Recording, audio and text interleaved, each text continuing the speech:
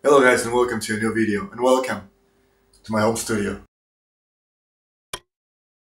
Hello guys and welcome to a new video. So we're trying something different today. I'm opening my doors and welcoming you guys into my studio in another beautiful Argentinian winter day.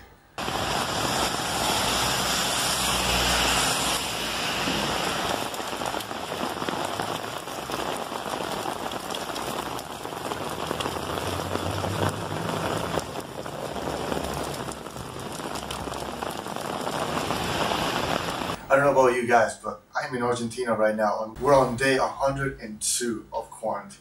It is 4 degrees Celsius outside and it's pouring down. So this is where I spend most of my time now. So what's the point of this video, you may ask? A lot of you guys are hitting me up on Instagram asking me, how do I make my videos? How do I grow my channel but you don't really actually put out content? And yes, I've heard every excuse in the book. I don't have space, my room is too small, my lighting is really bad. I don't have any money, my phone is really old, I don't have a fancy camera, I don't have fancy lighting, I don't have a fancy studio, and it's all bullshit. So let me show you what I do most of my videos. Come on. Okay guys, you ready? Here we go. So this is us walking into the studio. As you walk in, this is what you see. Here on the right you can see my CD collection, or some of them anyway. There's a lot of classics and a lot of metal here. And right above that, we have my baby, my Brian May replica guitar.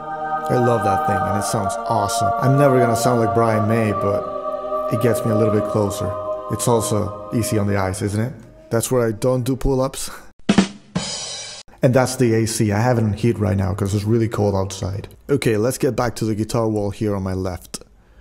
Let's see what we have here. There's a couple of Les Pauls, a Gibson acoustic, 2 Jacksons, and an Ibanez 5-string bass. We also have a table and a bar stool that I won in a Fender contest. There used to be a couch here, but I decided to put in a table because a lot of times we need to write stuff down, especially during lessons and recording sessions. And it's also a great place for beer. Okay, moving along. That's my bookshelf right over there. I love my books and I love to sit down and read every chance I get, but I don't do that as much anymore since I got rid of that couch. But it's also a great place for storage, inside and on its side. Let's take a closer look, shall we? Okay, so on that little nook on the left hand side of it, I keep some of the stuff that I like to put away, but I need to have handy at all times. There's my LED light, my mic stand, and also there's a cell phone stand that I've bought and hardly ever used. There's also an overflow of books there. Now moving along, on the top here we have my sort of shrine to my soccer team that I love. Also here we have the full Queen discography and some Brian May and Freddie Mercury solo stuff. Yeah, I'm a Queen fan, did I mention that yet? Okay, so here we have my guitar maintenance shelf. I have some tools that I use all the time, some books, some Music Noma cleaning supplies, hex hider tools, and also you can see my GoPro there. I was gonna use it for this video, but it was gonna make everything look bigger and that was not the point of this video at all. I also keep my picks here and I keep some pen drives for additional storage in case I need them. Moving away from that, you can see it's not really that big a space. I keep most of my guitars here with some padding so that I can protect them and I don't get so much sound bouncing off of the walls. There's my late 2009 iMac, and right next to the desk I usually keep a guitar stand with whatever guitar it is that I'm working with. So there's my classical guitar and my clip-on tuner that I use mostly. Let's see what else is here. We have some cabs, some amplifiers.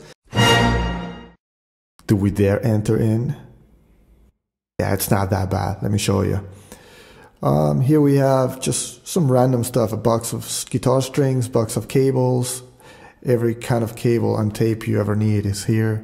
Some newspaper articles that I was featured in, some bass strings, guitar straps, just random stuff that I want to keep away from sight. And there's my Sony headphones that a lot of people have borrowed because they forget to bring their own headphones to the studio. There's Digital Performer 7, some power supply, there's Pro Tools back there, I can see it, a box with casters, battery charger, some business cards, some random AAA batteries, USB cable, screen cleaners, and yeah, that's basically it. There's also my sunglasses, and here's my wall of amplifiers. We have the Line 6 Spider 3 that I used a lot, my triple rectifier, and that Vox head is awesome. It's a Night Train 15. It sounds killer for the money. There's also my Line 6 Wagner head that I take on tour. And on top of that, I keep my straps and a headphone.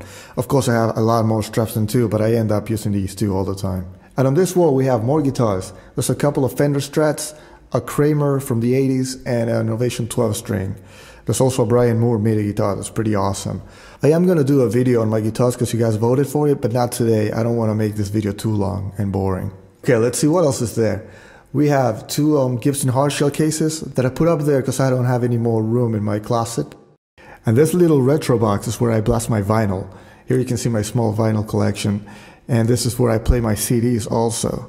And just a quick shout out to all the bands that send me their material so that I can play that on the station. I'll be posting a lot more stories about that soon.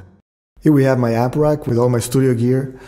And I'm not going to talk too much about it, but everything is basically connected to this patch bay up here on the top. So everything is basically connected to the computer. Down here we have my camera bag and some hardshell cases for my head and a pedal board. We have some pedals on the bottom, some microphones, MIDI stuff, preamp, noise gate, reverb, and a lot more stuff.